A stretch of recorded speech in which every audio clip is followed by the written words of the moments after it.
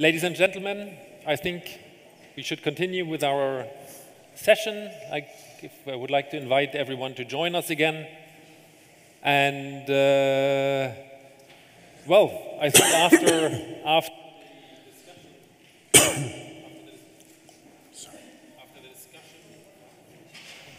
after the discussion we have just listened to by the ministers, I've put aside my introductory words, and I would just refer basically to, I think, to the discussion and parts of the statements by the ministers in order to introduce the session Migration Crisis Management at the EU's External Borders, Geopolitics, Preparedness and Responses.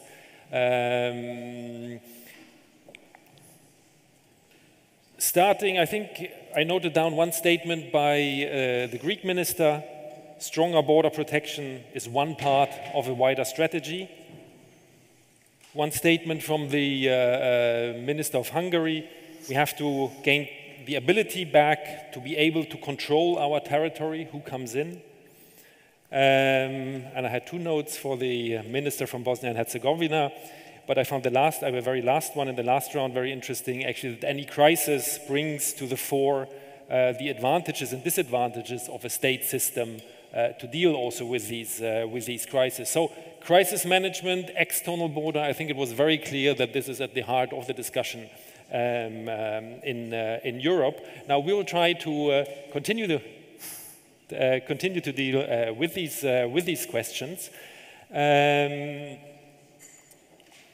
Just one procedural note, we have, of course, the possibility to have questions again at the very end from the audience, but also from the online audience throughout the session.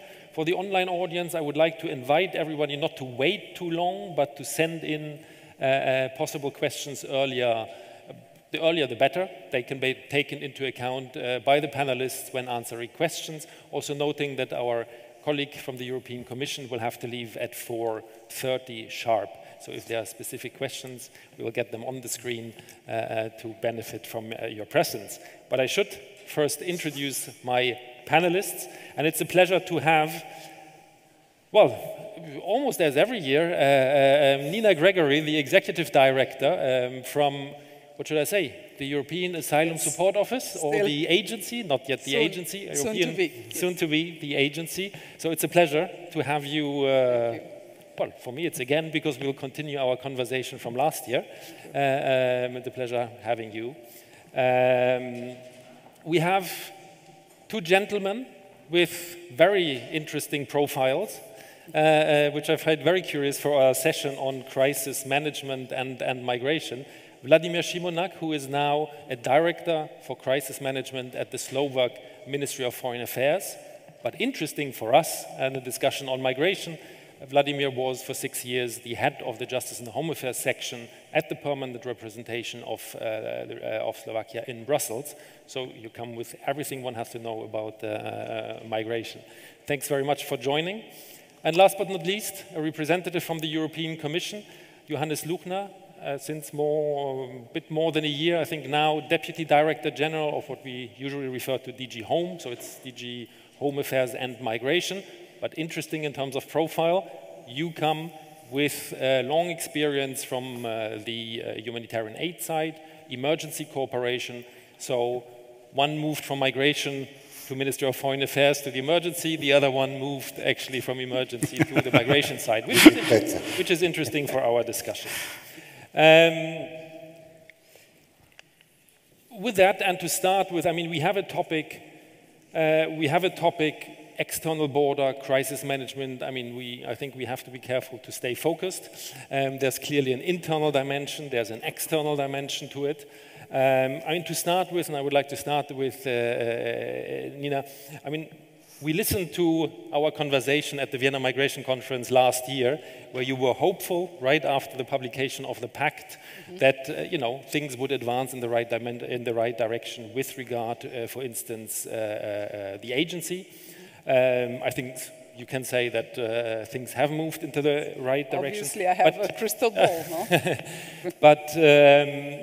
but in a sort of challenges, priorities. I mean, what does it change now that we are in the situation for our topic, crisis management, external border? I mean, where does it help that we now speak great at the EU? We have an, we have an agency. We don't have anymore an asylum support office.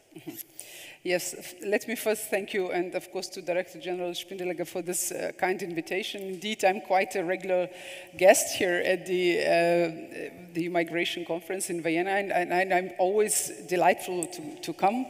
And especially now after the pandemics, it's so nice. It's nice that you were able to, of course, invite us here, and that we see all our friends all around. So thank you very much for this invitation. When we talk about the Pact on Migration and Asylum, and we did talk about that indeed last year too. Of course, I can only say two very positive things came out of that already. I mean, definitely the first one was already echoed in some of the panels before. Definitely the political agreement between the member states and the European Parliament on the adoption of the new regulation for creation of the European Asylum Agency indeed has been reached in this June. And I think this was something that we all a bit forecasted, and I'm really happy that this was established because it was difficult. It was difficult in the Council. It was also difficult, I would say, in the relationship with the two co-legislators, but we have it. So, I mean, the regulation will enter into force, and from the January 2022 on, we will have first and only European Agency for Asylum. And I think it will change much, especially when we talk about the operations and when we talk about the asylum situation and handling and managing, I would say, asylum inside of Europe. But it will also help with, let's say, operational capacity building that as an agency we will be able to do and offer to our partners outside Europe. I would also mention in connection with the Pact two, let's say, points that I need to address. The first one is the discussion on the functionality of the system. Sometimes it looks like, and a bit, even if I turn back to the discussion amongst the ministers, of course it's a political discussion, but sometimes we think that we don't have a functioning system in Europe, that Europe doesn't handle asylum, that we don't manage migration. I think this is not true at all. We have, I mean, every day, practically thousands of people, migrants coming to Europe, and of course member states, they do have functional asylum system, and Europe we do have a functional multinational asylum system. And in this respect, absolutely we have some failures in the system, and the system doesn't function well, and we need to repair those failures. But I think it's important for our side to admit that this can be done. And I will tell you one very concrete example. Minister Mitaraki mentioned that we had last week a 10-year anniversary of our agency, right? So the Asylum Support Office, we celebrated that with friends in Malta, and 10 years, I mean, so in the past there was only a handful of people working in the agency. We only had 8 million euros of budget. Today, we have 500 people working in the headquarters, thousands more working in 7 member states where we operate, and 3 cooperating also in the countries in external dimension. And of course, we have a huge potential. So it's not true that Europe is not working well when it comes to migration and asylum, but there are many things that need to be repaired. And I do think that with the new dynamics that we are facing now in Europe, that this is going to still, let's say, be a good reason why we should continue with the negotiations on the Pact and why this Pact needs to be adopted at the end of the day. Thank you, Ralph. Thank you, Nida. Very clear. I'm just looking at my at the time. Oh, no. But Vladimir, still, I wanted to first to have you come in, probably very shortly, and then we'll give the floor to you, Johannes, also to combine a little bit the different questions before you have to leave. I mean, Vladimir, you have been a long-term observer to the situation. We heard also the ministers refer to sort of a recent letter by a number of member states where it explicitly mentions sort of we have a crisis situation. We have looked also today from around the borders, and it was rightly mentioned that also now what we have at the eastern borders, it's unprecedented. We haven't seen that. So we have situations where we have crisis situations. We speak about threats. The letter speaks about hybrid threats.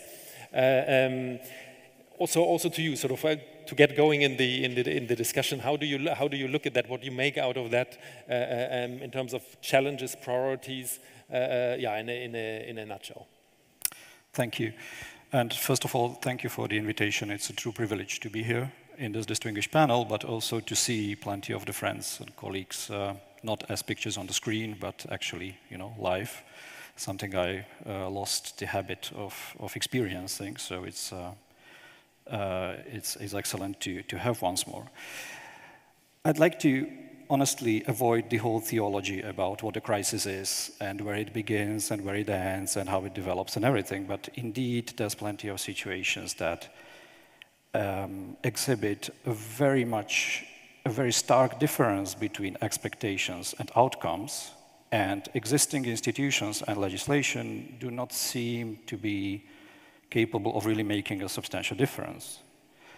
And in migration, I think also the Pact works, designates as a crisis the situation of mass inflow of migrants. So I think we could adopt this as the sort of, tentative definition of what a crisis would be. And obviously, also locally, the irregular arrival of a few thousand people to Cyprus is a high-impact event because it's a small country which has been under tremendous pressure for years now.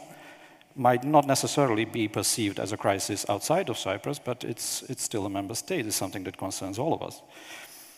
So, when it comes to the situation, to your question, I think indeed the situation at the borders with Belarus is a bit exceptional. The easy way out of the question would be to start mentioning Afghanistan, Central Mediterranean, Africa. Previous speakers today have made those points much better than I possibly could. But when it comes to Belarus, I think we are uniquely badly equipped to deal with that situation. Because the subtitle of this conference is Migration Partnerships, where we lack a partner, we even lack a counterpart, to be honest. We are dealing with an actor who is actively hostile, and day by day, we are leaving the realm of diplomacy, even in the most rudimentary sense. I think yesterday, or the day before yesterday, the French ambassador to Minsk was invited to leave the country. And, besides France being France, there is also France as the upcoming Council presidency. So where does this leave us in terms of the most rudimentary possibilities of it's even ridiculous to think about partnerships or partnership, but even the most rudimentary communication. So this leaves us in a realm that is outside of migration management, and it's almost purely becoming a realm of public order and internal security, which is a situation that we honestly, as the European Union, are not used to dealing with. So looking at the whole horizon of potential existing emerging crises, I think this is something that might not be as stark in extent, but certainly has disquieting elements that make me point out this particular situation. Thank you. We'll come back to that, but we'll want to benefit from your presence for the 10 minutes we'll have, and I can only invite you to be a little bit longer and combine external dimension and internal dimension and other messages, or also what you might want to react to what you heard before from the ministerial discussion. But it's clear that everybody looks at the European Commission. It's about a year ago that the Commission came with a proposal of the Pact, where we have, and that also for ICMPD, we noted that very much. I mean, you have all sorts of measures, proposals for legislative measures, and then you have practical, actually, or operational measures which are proposed, also as lessons learned from 2015, to be better, to be better equipped to deal with crises, whatever. We are not going to discuss, what is a, I mean, now, what is a crisis? Was it a crisis? Was it not a crisis? But yeah, so I'd like to hear from you. But and as I said, feel free to. Thank you very much. Internal. I'll try to be brief. Maybe to start with, that the Pact on Migration, and it was implicit also in the ministerial discussion today, is closely linked with Schengen. So we're not talking about a pact with 350 pages legal proposals. We're probably talking about thousands of pages. And therefore also the notion that somehow everybody can choose within Schengen is true, but you automatically always choose for the others because it's a space for free movement of people. And that leads me to the first point. The pact is about creating trust among member states and finding a system in which they can trust each other. The discussion about quotas we don't have inside the Commission anymore, but it is of course a discussion about trust. Then second, on the notion of crisis, we don't define it.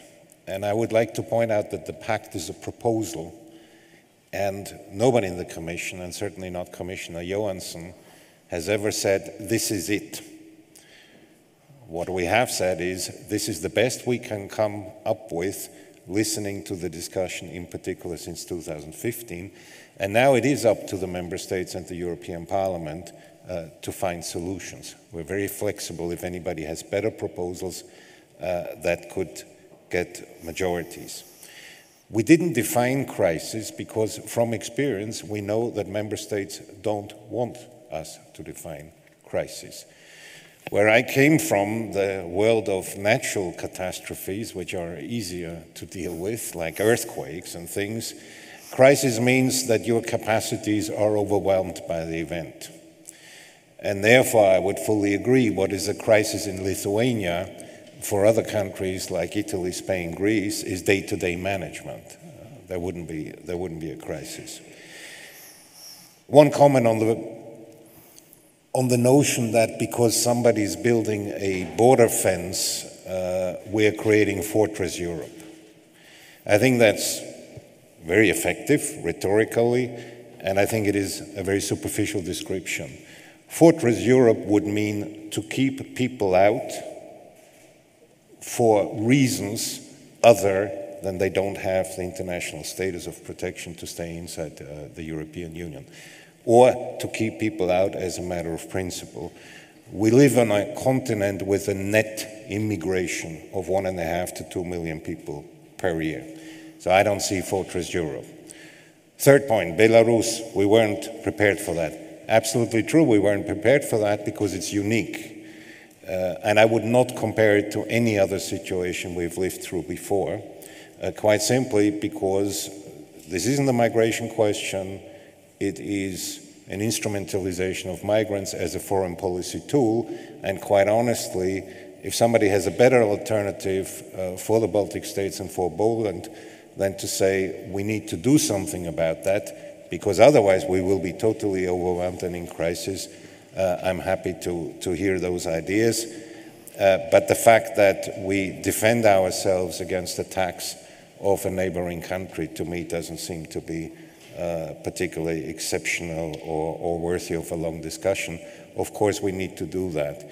What we must not forget that it's done on the back of migrants, and we do have a lot of fundamental rights discussions constantly in DG Home, and my question is, who is violating whose rights where, bringing people into a swamp area where some of them will die and some of them have died, forcing them to stay there at gunpoint, that to me is an abuse of fundamental rights. Very briefly on the external dimension, it's a mirror of the internal dimension.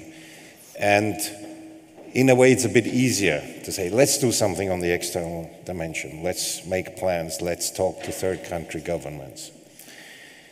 And I think it's worthwhile thinking about other political entities who have managed to deal with problems that we can't deal with. Let's take the United States. I know we're not in the United States of Europe.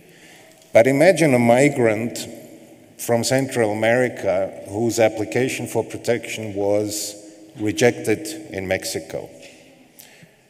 Imagine that migrant then goes to Arkansas and says, I want to apply again, and he can. And then they reject it again, and then he goes to New York City and he says, I want to do it again. That's what's happening in Europe. It is a relatively irrational system just from a management point of view. I'm not talking about the moral point of view, just from a management point of view. When we talk about returns, and I think they are important.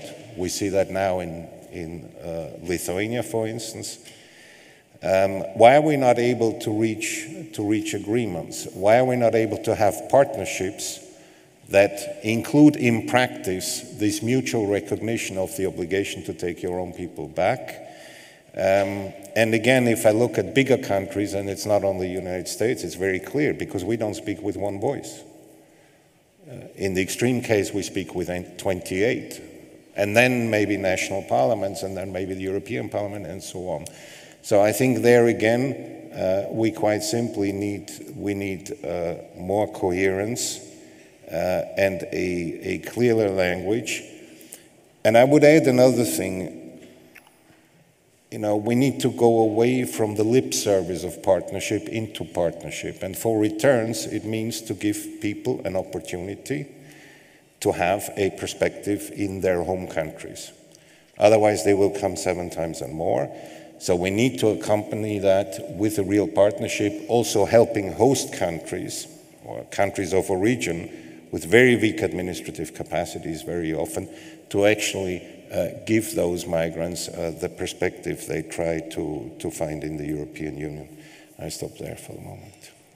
Well, there are only a few minutes left. Many thanks. We have some questions already from our online audience, and there's one, and it would have been actually for you two, it will be my final question to you, but Johannes, you'll get the final question already now. It's the third one. Do you have recommendations regarding new tools that can be used to respond to migration crisis? If we reformulate it a little bit, it's, you know, after what we've seen, after discussions, after 1 year of the Pact, is there already something where, also referring to the title of our conference, you know, you want to reimagine something, or which has proven not useful, or is it too early? No, I think the tools are in the Pact. And as the Greek minister just mentioned, and I had the same thought when you see what's happening now, one member state's responsibility today might become that member state's solidarity tomorrow, because migration paths change. Who would have thought a year ago that we're going to start to talk about the Baltics and Poland? So I think the proposals and the key tools are in the Pact. And I think we very often talk about crises quite simply because we don't have the tools that we do have in the Pact. Because the tools are there to manage even situations of a crisis in a reasonable manner. And I would want to underline, in particular, also in a non-bureaucratic manner that will make life easier for member states. If you allow me, you didn't ask me, just on the first question, no, not primarily. We should not. The question is, if I can, just because the audience doesn't see it, so should we be viewing different aspects of migration and migration management primarily through a security lens? No, I would say no, because the problem with our discussion is always that when we talk migration, we talk irregular migration, which is only a very small part. When we talk irregular migration, of course, we talk about crisis, we talk about terrorist attacks, which again are only a small part. We need to concentrate on the part in the middle. There is a clear security link and an aspect that needs to be taken care of in migration, but we shouldn't primarily look at that through that lens. Definitely not, because it's an outlier, and we need to deal with the main problem first. Thank you. Last question, I'm still interested, with the Pact, there are provisions, as we said, sort of on more cooperation. I think there's sort of a network to be established. Now, in the case of Afghanistan, was that applied? Have as a response, the EU institutions, plus I think the agencies participate, member states, crisis appears, and there is a response. Someone, I don't know, pushes a button, and everybody is informed. Information is circulating and so on? We have an information network which, for reasons unbeknownst to me, is called the Blueprint Network. I think we need to find another name that is more comprehensible. But yes, the information is flowing, and I think the approach, but also the financing, and now we're talking, of course, about humanitarian evacuations, about resettlement, admission. All of that, I think, is much better coordinated than it was in the past, not least also thanks to the agencies that have grown tremendously, both Frontex and EASO, over the last years. Maybe if I could make one last point on Belarus, because the impression is sometimes created that this external dimension doesn't exist. We find it very easy right now with most countries of origin of these flights to stop them, because we're absolutely united. There isn't a single member state who finds this desirable and who wouldn't pass the message to the countries, this is of strategic interest. If I'm not mistaken, we're at 15 to 20 countries where we have made démarches, sometimes alone, sometimes with member states. We're following the routes very closely. We're doing that. And as I said, in 90% of the cases, it works relatively immediately because people see this is the entire European Union, not just one member state or the Commission and the few. It is all of them, and it is a strategic interest. So it does work. Many thanks. Thank you, and my apologies. Many thanks for joining, and yeah, have a good trip back. We'll still continue.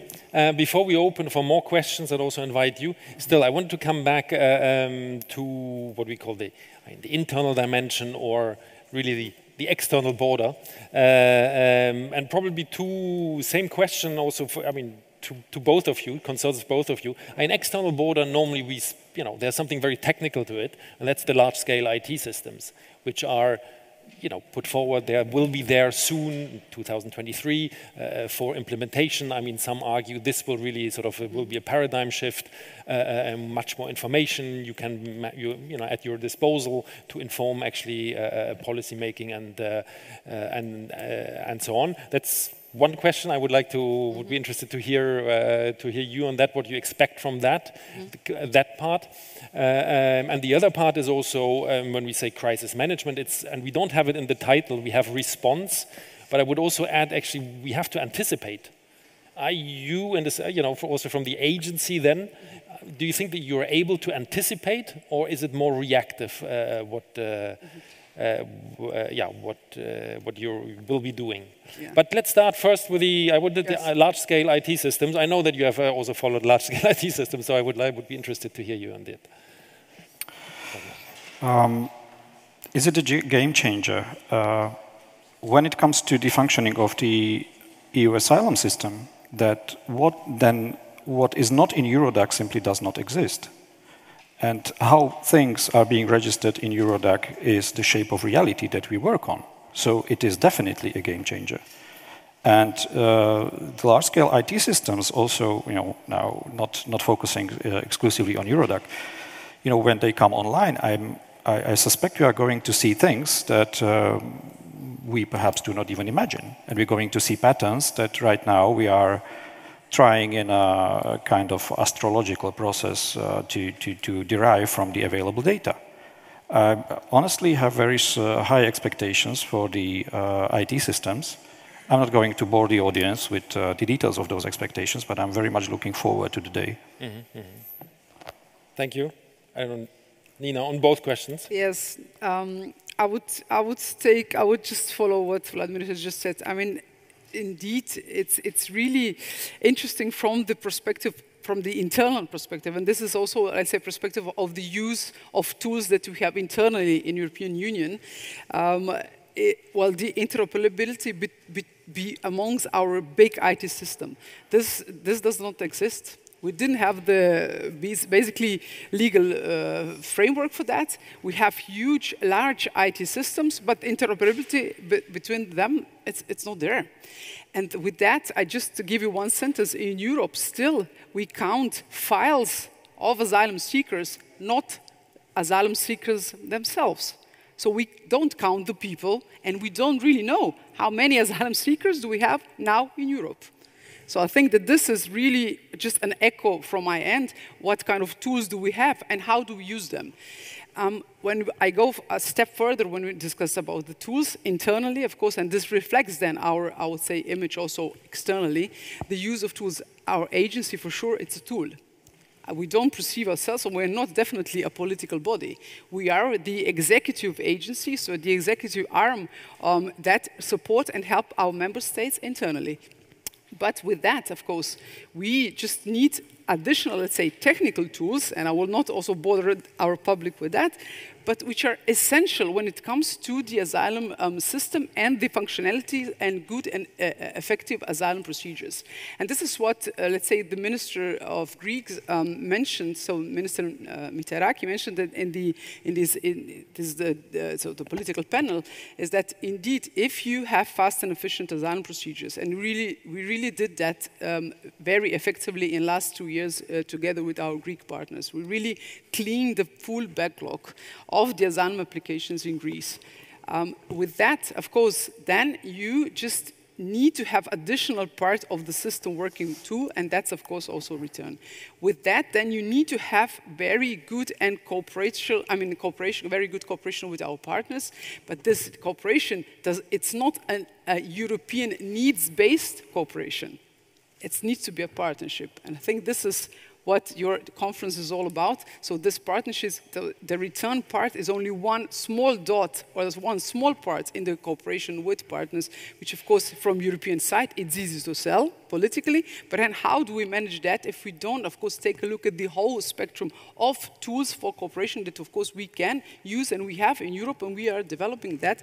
Also what, of course, Mr. Lochner has said, from the other perspective, from humanitarian aid for development aid, so this needs to be incorporated in the toolbox as such, for sure. When it comes to the management of the, let's say, external borders, yes, I think that it was rightly said from the Minister of Hungary that 5 years ago, politically, that was the only possible agreement in Europe. Just protects the internal border. As it is now, the only possible political agreement, let's do the work outside. But I think that we also need to clean the house inside of Europe, and I think with Pact we can address some of those issues. And I do hope that still the negotiations will be, let's say, positively developed, and that we will, at the end of the day, will have tools inside of Europe with which we can address the questions that we have inside. Okay, that's yeah, more positive messages we have on the certain things which are functioning, but still on the question on to anticipate, because that, often, crisis, it's reactive. Also with its name of the blueprint network, information is flowing. Vladimir, you're also now, director for crisis management in the MFA. I guess you want to anticipate things. Do you see that happening? Yes, particularly if I compare it with, my early experience with what I saw in Brussels in 2015, okay? The kind of data availability that we have now, the kind of analysis that is being undertaken on a routine basis. Mr. Lochner also is wondering, perhaps as I am, why the whole framework is called the Blueprint Network. But regardless of the name, it is something that I think would have spared us many controversial debates back in 2015 if it had been in place. It is just something that we were missing. The IPCR came online and made a lot of the debates that also the ministers, even leaders, have been having. It made a lot of those debates much more constructive, much more focused on the actual situation on the ground and not on, let's say, mutual suspicions between the participants. So right now, if we are looking at the data, we can see also what is coming our way. There are analytical tools available that sort of give us an insight what is likely to appear in a few months, maybe a bit longer. But this is something that was sorely missing back then. So being in the capacity that I am right now, I am actually rather confident that I do have all the data available, all the analytical products I need in order to approach my superiors and point out, sir, madam, there seems to be something brewing. Maybe you could, find it in your schedule to consider this or that, which is something that makes me sleep much better at night, honestly. Yeah. Maybe just to add to this. No, I totally agree with Vladimir. Also in EASO, we have a really big analytical department which deals, of course, with forecasting, and we do have information available. Yeah. This awareness raising of what might come and what is already there, definitely this we have in Europe, and we should just in a way use it. So it's a part of the tools that probably are not so many, also popular, because sometimes some decisions especially political decisions, need to be, let's say, put in place in advance, or they will need to decide on the strategy a bit in advance, and sometimes this is difficult to, of course, achieve in a political world. Maybe just one sentence on the digitalization, because it's really a very important topic, and I thought it goes back to the toolbox. We've tried on the ground with our partners in member states during COVID now, the remote procedures when it comes to asylum. So we tried in practice remote registration of asylum seekers. We tried in practice remote interviewing. We tried in practice the use of remote interpretation in asylum procedure, and this works. It works, and it's a huge opener for the future of asylum, but also for, let's say, working hand in hand with our partners countries. Because, of course, with that, we can enhance resettlement, we can enhance humanitarian pathways to be opened, because why would you need big delegation coming back and forth if you can assure also with all the respect of the data protection and the, of course, humane, I would say, in respectful way, asylum procedures that can be taken, let's say, from the couch. We can do that, and I think that this is a huge potential for our future collaboration also. Thank you, very interesting for sharing. Still on digital IT, there's one question which came in from the online audience. For Vladimir, I would like to ask you, when we have the entry-exit system in place, will the crisis shift from irregular arrivals to overstayers? Because that is, I think, is another reality we do have in the European Union. The issue of overstayers? This is again something that relates very closely to the political interpretation, ultimately a political interpretation of what the crisis is. Because regardless of how many irregular arrivals we have in the EU, they are still dwarfed by the number of people who arrive legally, then maybe overstay, many of them. So to attach the label of crisis to any sort of number of overstayers, I'm not sure that really reflects the reality we've been experiencing. Because in the end, truly, the dividing line between what is a crisis and what isn't, in practical terms, is the political interpretation of that. And then, entry-exit certainly is going to provide. This is, again, something that I have to emphasize, I'm very much looking forward to experiencing, is a new quality on data on actually how many overstayers, what are the patterns of those overstayers, of those overstays. And this is, I think, a blank spot that should have been removed years ago. We are heading towards that, and it's going to provide us with a lot of food for thought, I would say.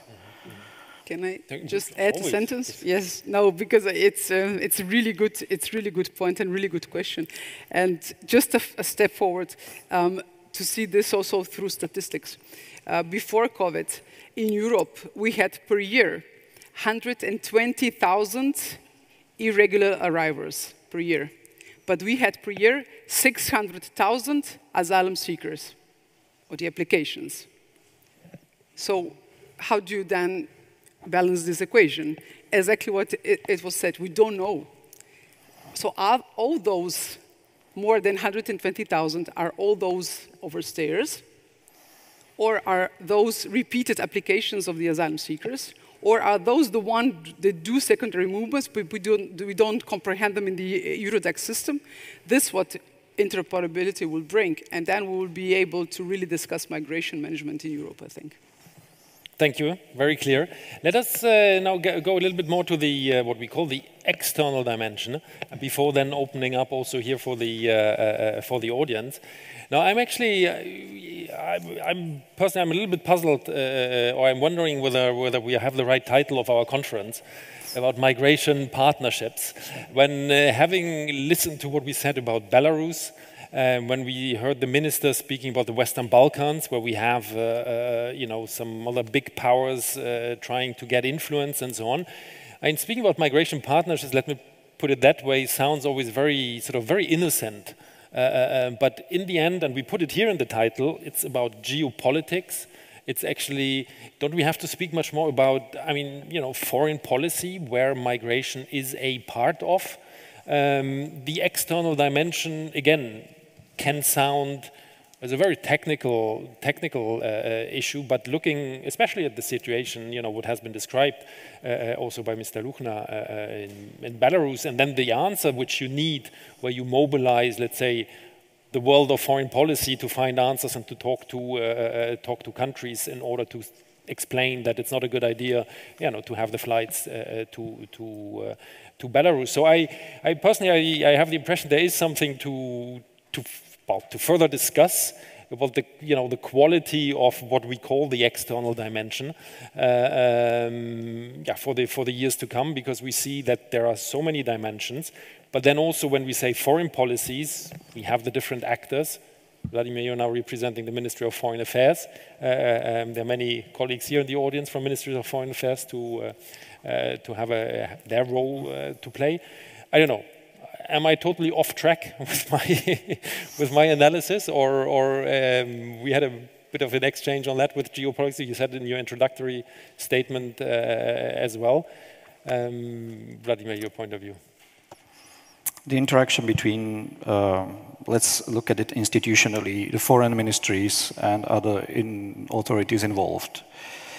I think that, however you would approach migration partnerships, there are two characteristics. First, it is not a one-off thing. There needs to be a sustainability over long term, and it is structurally a process of give and take. There needs to be involvement from both sides.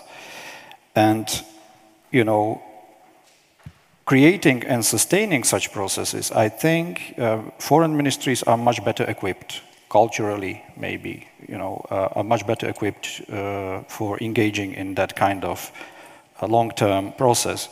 It is more typical for a foreign ministry than an interior ministry. I've been working for the Ministry of Interior for 13 years, to be interested in sustaining a dialogue, even if it is not immediately delivering, and to realizing that sometimes there just needs to be some time in order to have any sort of delivery from the dialogue. So I think this is one crucial responsibility of the whole foreign policy community within the member states, but also within the EU.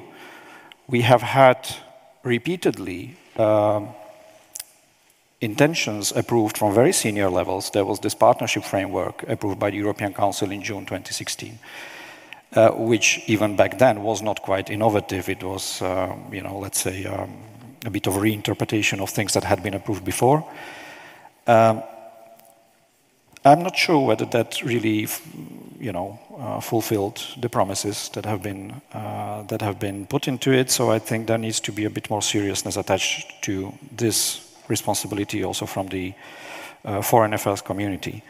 And secondly, more on the substance. If the authorities entrusted with migration management, typically ministries of interior, approach their partners abroad, they typically do not have that much in their hands to offer.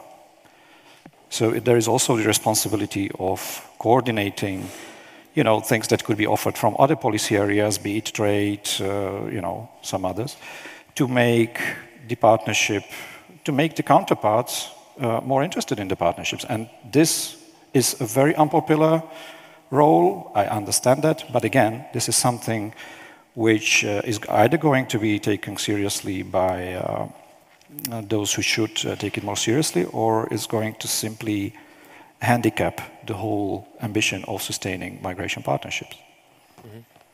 Thank you. I don't know if you want to come, not on this one, because then time is flying. I would like to open up to see if there are questions here in the audience. Both, we have spoken a lot this today and right now as well on the external dimension, but otherwise also more targeted question on the external border. There's some colleagues in the audience who we know we had a good panel last year. They can also come in. But I see the State Secretary from Tunisia. The Director General. Please. Je vais intervenir en français. Voilà, je suis Hamid Arès, je suis directrice générale de coopération en matière de migration, donc je représente le ministère des Affaires sociales en Tunisie. Je tiens à remercier tous les intervenants et ma question s'adresse à Madame la représentante de l'Agence européenne pour l'asile. Ma question c'est, est-ce qu'il y a une sorte de chevauchement entre vos attributions et le champ d'intervention de l'UNHCR et le lien existant entre le pacte donc, européen de migration et asile et le pacte mondial pour les réfugiés. Merci.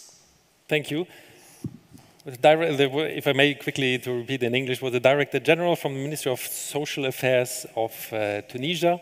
And the question for Nina, you, with regard to your responsibilities with regard to UNHCR, if there's sort of duplication or how that is articulated. And also, well, that's a broader question. We would have needed our colleague from the European Commission, whether with regard to what is called the Pact on Migration and Asylum and the global compact, how this relates to each other. I'll see if someone wants to comment on that. Yeah, otherwise we might not be able to fully address that question. But the first question on the responsibilities. Yeah, thank you very much for the question, and indeed relevant one. What I'm very, I would say, happy, honored that of course we do have a working arrangement with UNHCR, which is functioning well. We're very, I mean, I would say that UNHCR has always been, since the beginning, since we started as an agency, very relevant stakeholder of EASO, of the agency, and also we have a, let's say, institutionalized relationship with them, because indeed they are also sitting in our management board. So the agency has, of course, the management boards, where UNHCR is definitely a member of that, with no voting rights, but we basically we do cooperate there on the governmental level, and then operationally, of course, we are always partners. Wherever we are and we work, UNHCR is there and we are partnering. We don't want duplications, of course, in our work. Our mandates are different. We are a European agency, meaning that, of course, we do respect the Geneva Convention and the framework out there, the Protocol of New York, but then, of course, we have different mandates when it comes to the cooperation in external dimension, but also when it comes to the support of our member states, so internally. When it comes to the Pact and the global, so the Pact on Migration, Asylum, and UN, in fact, absolutely there is correlation for sure. And of course, also through the, I would say, the elements, not only of the Pact, but also the elements of the development cooperation, the European Commission, under the chapeau of that, for sure, the implementation of the global compact when it comes to the relationship of the Pact on Migration, it's relevant and it does exist, and it's definitely will be implemented through when this is going to be negotiated, I think, till the final stage. Yeah. Thank you. Any more questions? Please, over here.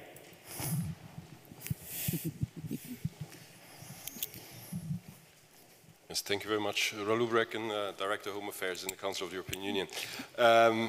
Nina and Vladimir, one question. Crisis management is also about preparedness, so being ready for the moment. So do you think that our EU agencies, EASO, Frontex, Europol, are ready to deploy as quick as they can? Do you do contingency planning? Is there an area you think we need to invest more in? Give one example. Everybody, has in the back of their mind there might be a flow from Afghanistan. Have you got pools of interpreters in those languages that might be needed, ready to be deployed, etc., etc.? Is that something that is sort of going to be more in the heart of your future work? Thanks. Yes. Thank you. Very, very hands-on, and also, so far one could have been surprised that so far we had a discussion without mentioning Frontex when we speak about the external border, which is of course, well, It's not deliberate, but there are so many things to focus on. But on this one, very hands-on question, practical preparation. Yes, this is one of my favorite questions, and thank you, Rahul, for asking me that. Set that up. Because, no, it's not a setup. No, I swear to God, no, Rahul is my dear friend, but really it was not scenario. So. No, I think that, I mean, it's my pleasure to reply to that because I did not have the chance to mention that, but of course with the new regulation and the establishment of the Asylum Agency, we will going to be equipped with certain tools that we are lacking now. When we talk about operational help and support when let's say a crisis situation, whatever you call it, emerges, we will have now the possibility to deploy from the so-called reserved pool, so 500 experts on asylum and reception from the member states. The reserve pool is going to be there at our disposal, and we will be able to, in a crisis situation, to deploy them immediately. So this was something that, of course, we were missing as EASO, but this is going to be a very big step forward for us. Then, as an agency, we also have the possibility to have experts on our own contracts. Of course, that will mean that we will have the possibility to create a roster system, and we will be able to escalate our support flexibly, I mean, with a flexible way, up and down. This was also impossible for now. We would need for that more resources, but that's another debate. So then the third point, which is very relevant, is that we will be able to deploy so-called liaison officers in the member states, but also outside, so in the third countries. We'll be able to have cooperational working arrangement with partner countries. So there will be many things that will come now on our table, and it is going to be at our disposal. So I think that the new functionalities of the agency are going to immensely increase our operational role. And my vision is that we don't only deal as the European Asylum Agency with a crisis situation. I think that to address targetedly the issues that all member states have in Europe when it comes to asylum, I think that we will be able to do that in the future. So we are now present in 7 member states, and I only can say that the last 2 operating plan with Lithuania and Latvia have been put together in the 3 weeks' time. I don't think that ever in history of Europe, and I have all respect to my colleagues in Europe and in Frontex, but I don't think that this deployment of support on the ground was ever so fast. So with that, I'm proud, but I'm also thankful to our partners, to Lithuania and Latvia, because of course we did together the needs assessment, and it was done really in a brief period of time, with, of course, the contingency in the system and the preparedness that we've discussed on the previous question. Thank you. Any more questions from the audience? Otherwise, there's one from I would like to take from the online audience. There's a question which I find interesting about resettlement, because it nicely combines, again, sort of the tools we have, combining with the external projection. And here it says, can resettlement be an instrument to support the EU's geopolitical relevance in a certain region? Vladimir. I think supporting geopolitical relevance is a bit of a tall order for resettlement. Actually, when I saw the question, I was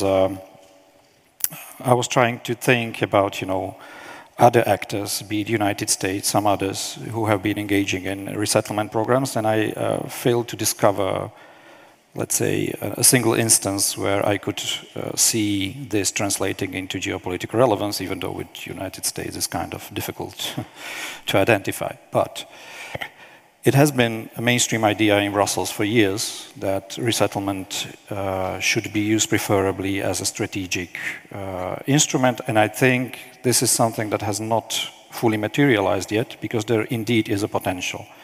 It is something that has the potential of unblocking a lot of cooperation from certain counterparts, and whether or not we would call this a geopolitical relevance, I don't know, but it's certainly something very useful which we haven't been using enough. Okay. I don't know, of course, who asked the question and whether that, what I'm going to say is behind that question. And, as the EU wants to be an actor in the region, the EU is known for certain, approaches, tools, and so on. And I think also looking at the discussions we had before, and the question about is it only through security, is it only through the fact in many countries from the external view, the EU is seen as, okay, migration is about return and readmission.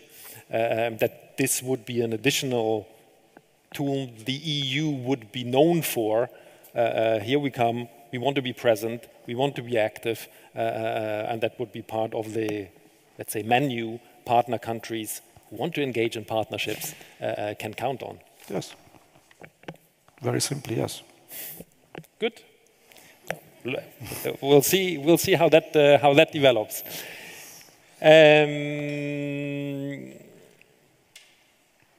Looking around if there are more questions. Otherwise, I would come back to sort of the last question. Also, I had asked also Johannes Luchner about title of our conference. Also, reimagining certain things, reimagining partnerships, or lessons learned.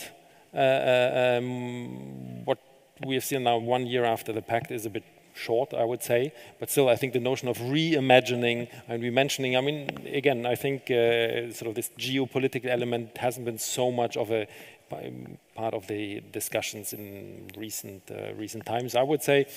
But yeah, are there elements where you say these are elements we have to reimagine, we have to push ahead? You have been very strong putting forward elements which is really about operational cooperation, which gives a very concrete perspective what within the EU I think member states can count on when it comes to the agency.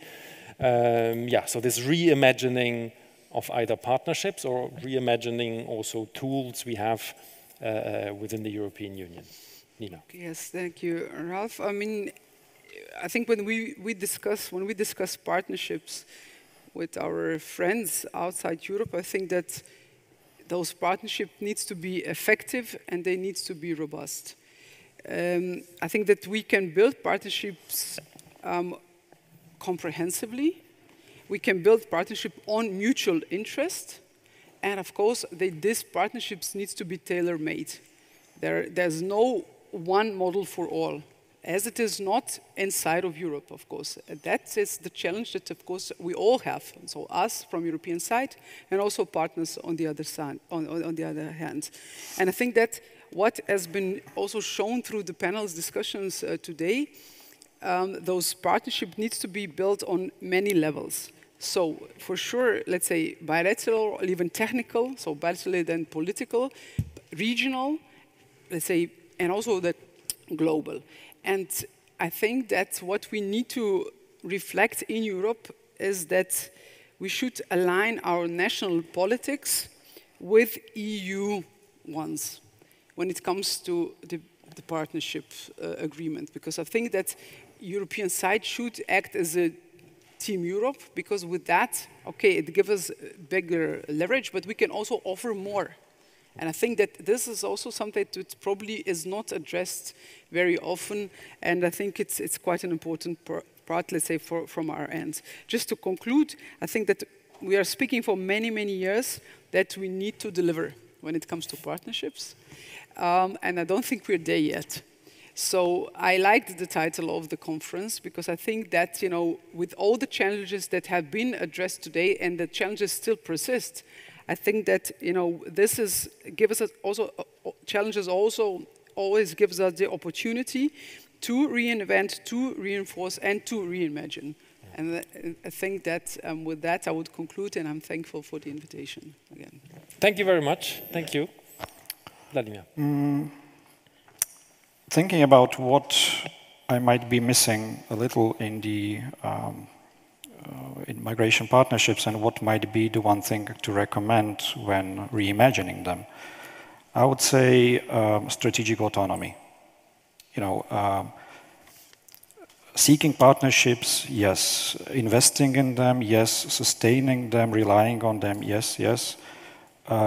making our own vital interests dependent on partnerships, no.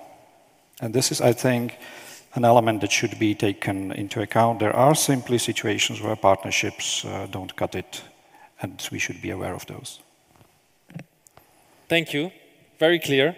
I do realize that we have covered sort of from strategic autonomy, external dimension, geopolitical challenges, to the entry-exit system within the EU, which is a little bit broad for probably for discussion, but I do hope that we have managed to shed some more light on the issues at stake 1 year after the Pact, but there's not only the Pact to refer to. You have been very clear, I think, with regard to also, operational cooperation support which exists. I mean, I'm underlining that because that's also an area as ICMPD, I think we find ourselves and can identify ourselves very much so.